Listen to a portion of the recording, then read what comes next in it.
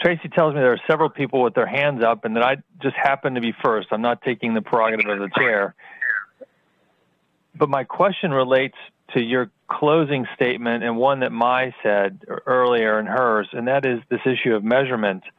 So I would give it to both you and Mai. Mai, you said there are sufficient measures. Bob, I think most of your talk outlined that we're not measuring what really matters. If the first of the 3 C's are going down, because they are really not measured in any way currently. And I just wonder if both of you could speak to this issue of measurement, since it's an intensive focus for us. Yeah, so do you want to, I'm happy to start, Bob. I don't think Bob and I disagree. I think I tried to make the point that we are not measuring the things that are most meaningful. There are some practical hurdles to doing that. Collecting PROMs is resource intensive. It is not something that clinicians enjoy doing, even though they keep asking for those metrics.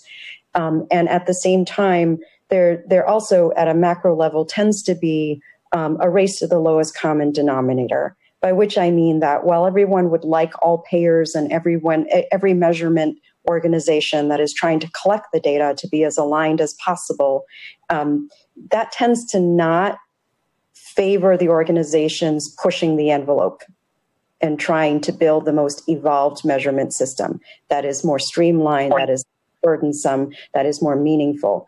That tends to not work well with alignment. So you kind of have to pick which would you rather have, payers who are pushing that or everyone aligned on a lower common denominator.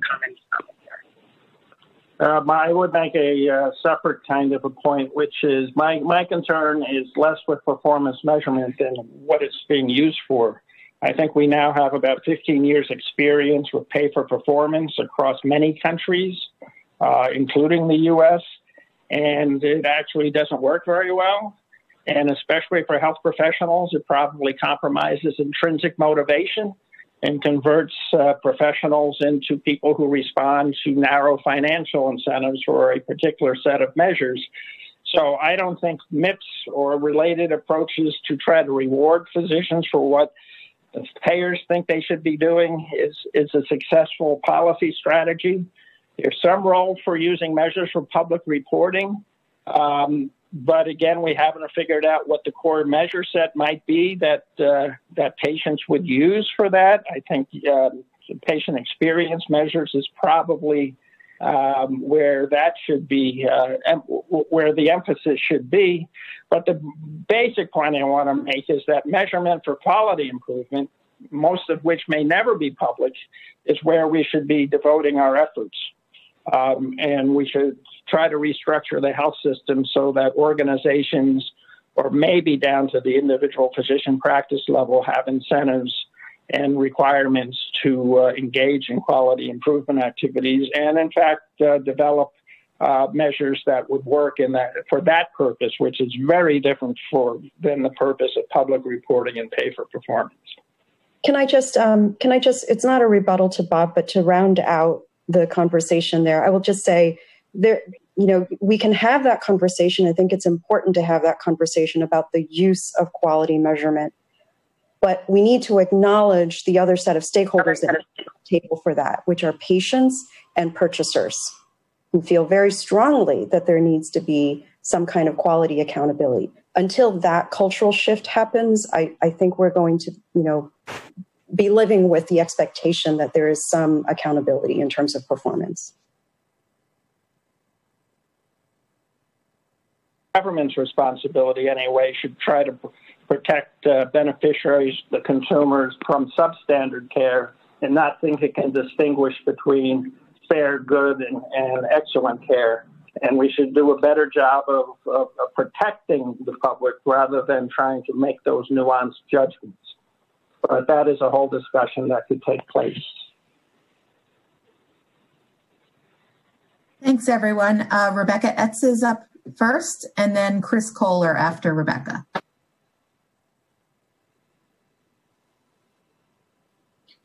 So I had two questions. I really appreciate the presentations. Not surprisingly, I have a question about measures. I'm very interested in patient measures, patient-reported measures, and I'm very interested in quality measures. Thinking about accountability is a tough one for me. A lot of the accountability conversation so far, not in this group right now, but in general, has caused, it seems like a narrowing or reducing of responsibility among clinicians. They limit their panel and then they become accountable for what's going on with their patient panel, as opposed to being accountable for the health of the communities in which they're located. I'm curious about, for you, the kinds of measures that you feel would allow purchasers to get the information they need to understand how primary care is doing. So in addition to the patient measures, and maybe it's the same or maybe it's separate from clinical measures, but what would be the key things that purchasers would want to know to understand whether they're getting a good product, essentially? And just so we don't have to flip back to me after I've asked questions, for Bob, I want to make sure I heard you correctly, because it seemed as though you were saying primary care does not handle most needs for most people because, look, they're only paid 7% of the national health expenditure. And I wonder if some of the data you're using to describe what primary care does now is not a helpful direction. If we are underpaid and undermeasured, then looking at the end of payment doesn't necessarily say what we do, nor does it then suggest that specialists provide the majority of care simply because they spend the most money. So those are my questions. Do you want me to go first, Bob? Or? Sure. So, let's set aside government purchasers for a second and talk about private purchasers.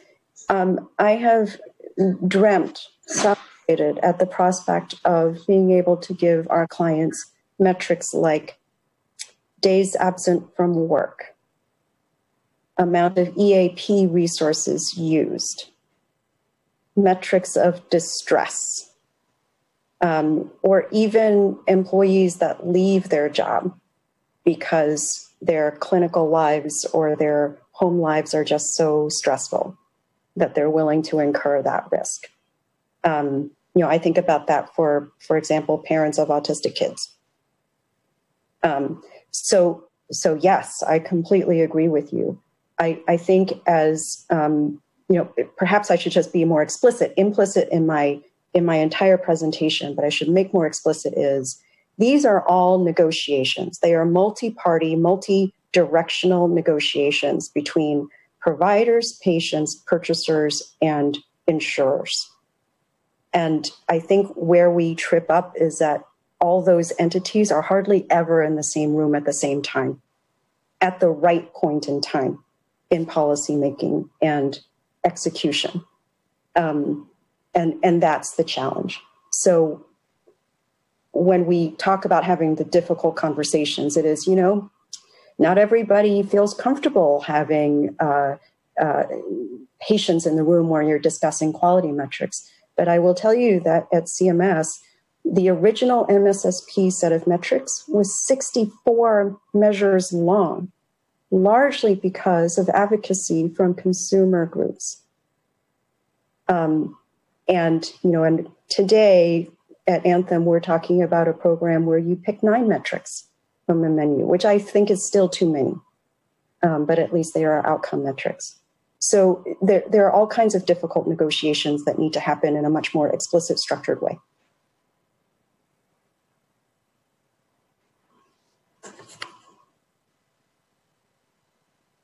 And Chris, you're next. So this is a question for both Mai and Bob. Thank you to all three of those, to all three of you. And maybe Carrie, you can jump in if you want, but I'd like to take Bob's observation that when he goes through the proposed primary care expectations, he posits that there's more coordination and complexity and less comprehensiveness. That strikes me as being pretty close actually to the vision that Christine Bechtel was pitching to us first, that primary care ought to be in the relationship business and focusing on the people who could most benefit from those relationships.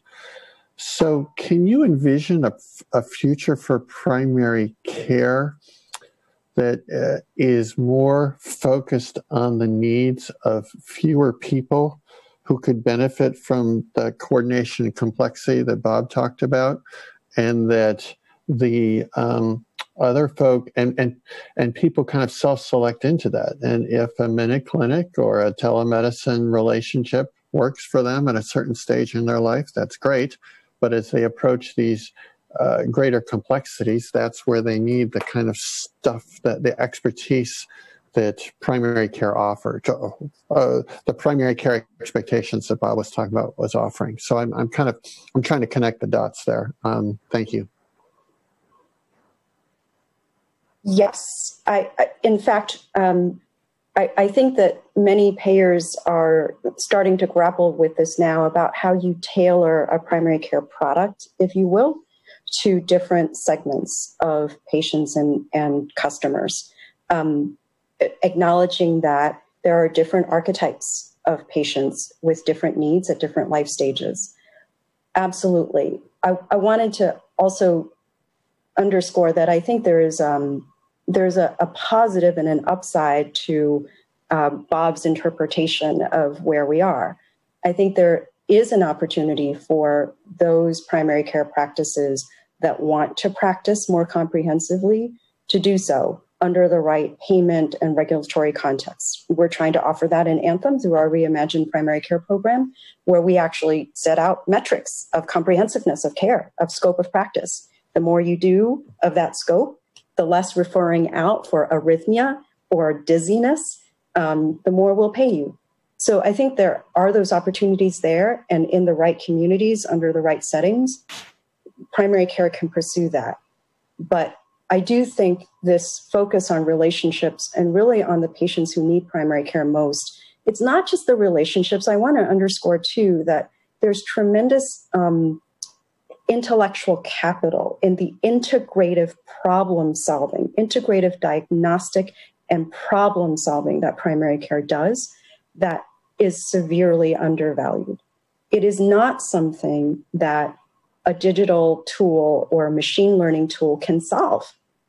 You really can't solve for that with AI and a remote consult to a cardiologist, how to help someone who is having trouble because of cognitive decline and chronic illness and family concerns. Can't be done.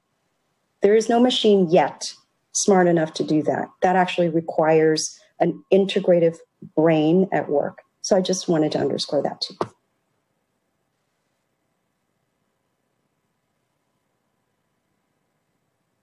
But to just respond to the last question where I didn't have a chance to respond is I do agree that we should be increasing the proportion of payment that goes to primary care, but mostly because their responsibilities based in their primary care practice have increased pretty dramatically, and we need to adequately support that. But I'm accepting the fact that other specialists will act as principal care physicians for many conditions, for many reasons, one of which is that the knowledge gap or the perceived knowledge gap is large and increasing as we get more nuanced in how to care for many conditions. And so the focus of primary care practices should be based about relationships.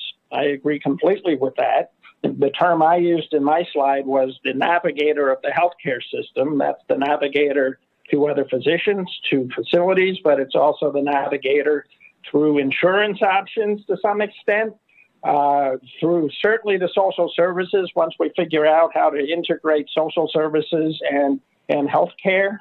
I see the primary care physician or the primary care clinician better as the central focus of that. While I'm arguing we just de facto we're sort of losing clinical comprehensiveness, I would hate to give up the idea that primary care practices are the first contact. And so I think physicians have to primary care physicians and nurse practitioners need to play a much stronger role in knowing what's going on with their patients in the hospital. Maybe that can be one of the benefits of this new use of video conferencing, of Skype and all of that. I don't see any reason why primary care practitioners should have nothing to do with their patients in the hospital. They're responsible for getting them there, and they're responsible for picking them up when they come out. I think we can do a better job in that area. But what they have unique, what is unique is their relationship.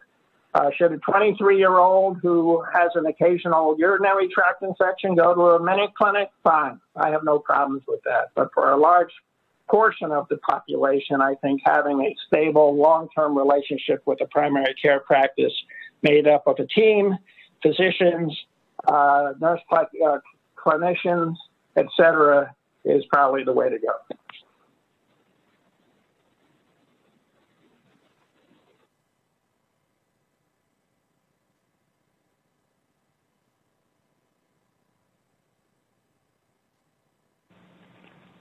Tracy, who's next? Actually, right now, we don't have anyone queued up. I also see Kara Walker is back, so I don't know if anyone had specific questions for her.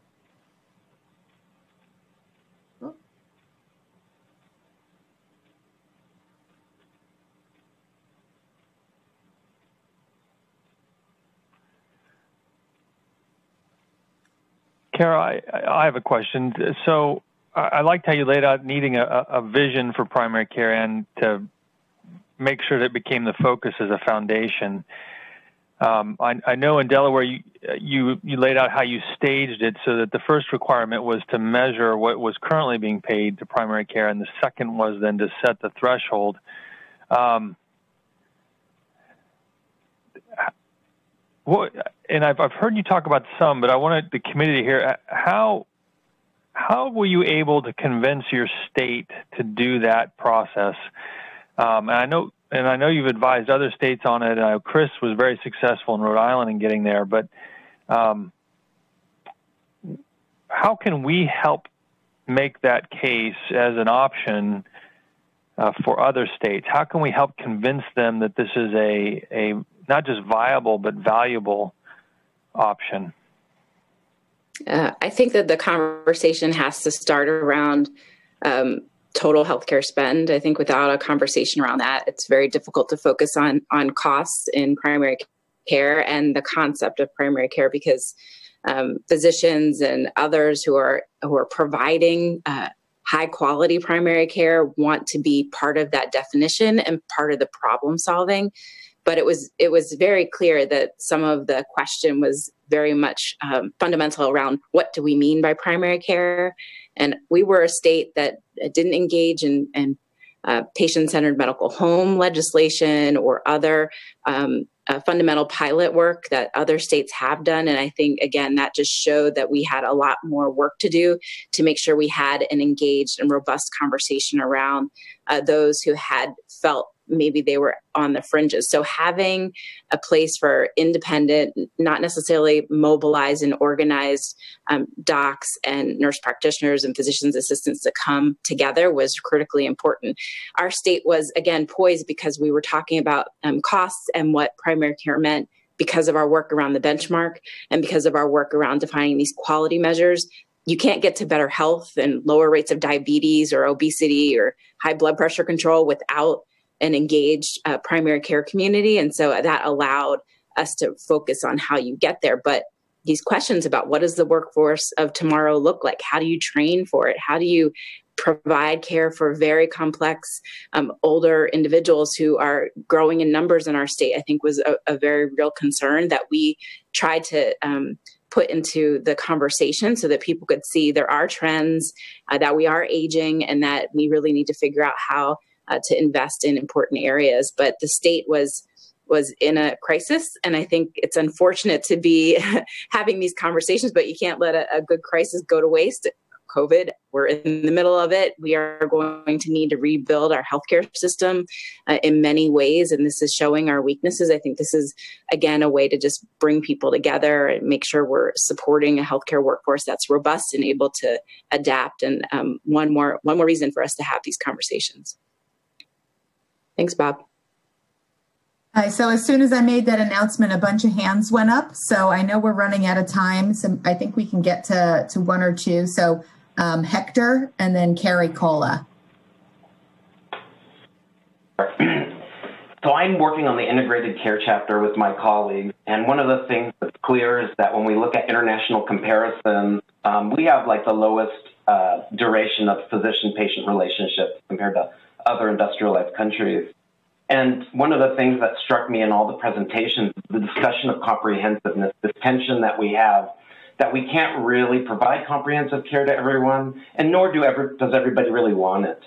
But part of Starfield's, I think, reason for comprehensiveness is that people are dynamic and they change over time in the course of their lives, and they will end up maybe not needing extensive coordinated care or comprehensive care in time one, but in time two they will.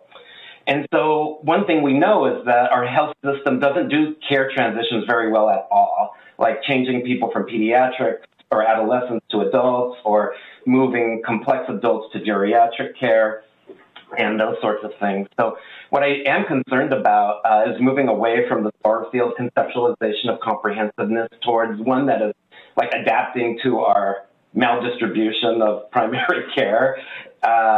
And I do think there's risks in generating more transitions of responsibility across the life course. And so I do wonder the perspective of the panelists on this issue of we're creating more transitions if we allow, if we kind of open this idea that retail care could be okay at one point in your life and not in another. So it invokes this idea of more transitions and handoffs over the life course. And is that what we really intend? How do we do this without creating more problems, I guess? So can I just say, I don't know that it's up to the clinicians to decide that. Seeing people vote with their feet when they go look for other modalities of care. That does not mean, for example, though, that a primary care group can't offer its own minute clinic and then have that as an inflow of new continuity patients. But the only other way to battle that trend, if the committee thinks that it's not healthy, is to offer a sticky experience and to present primary care as something other than a commodity. Right now, it has commodity status until you have chronic illness.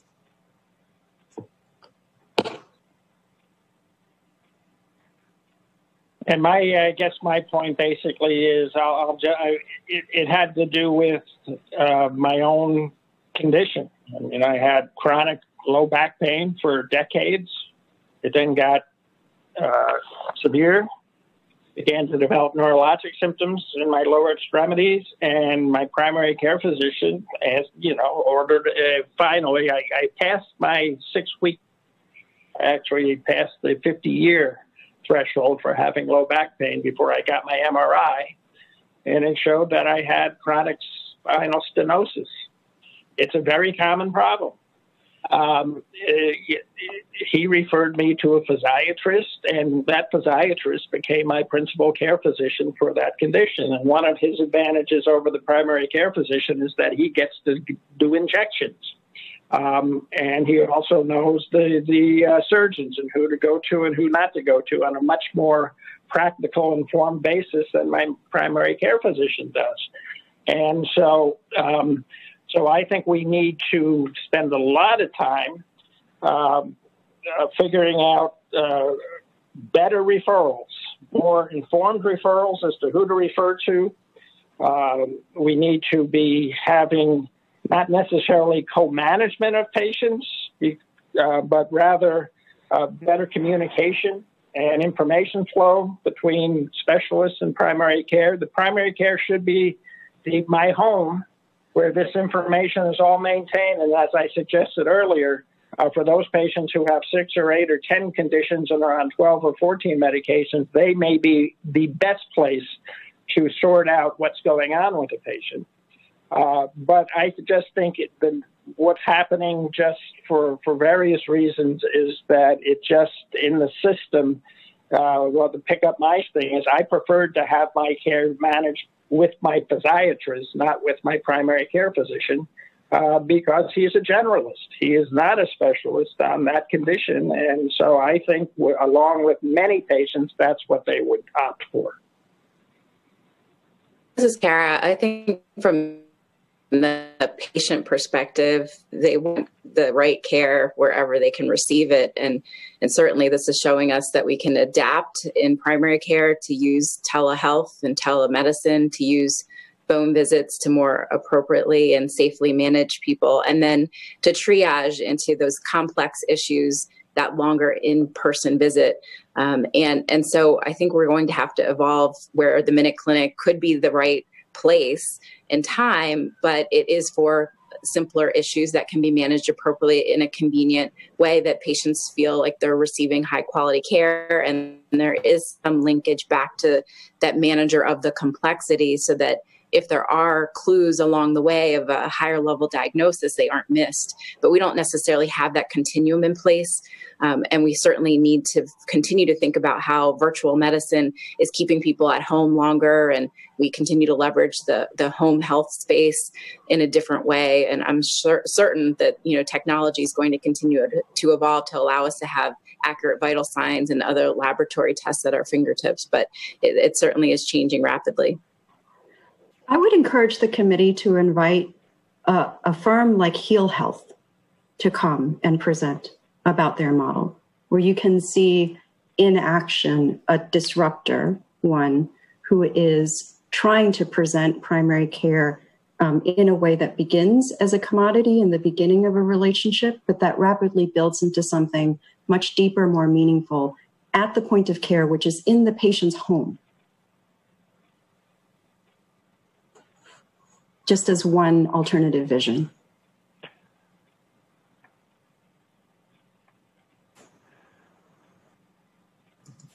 Tracy, we have time for one more quick question.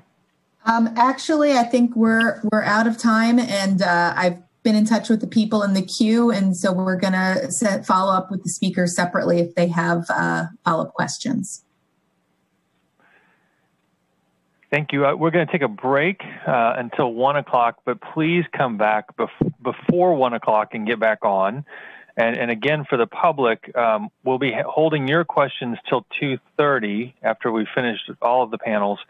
But you have that opportunity in the box of the webinar to send us questions in the meantime.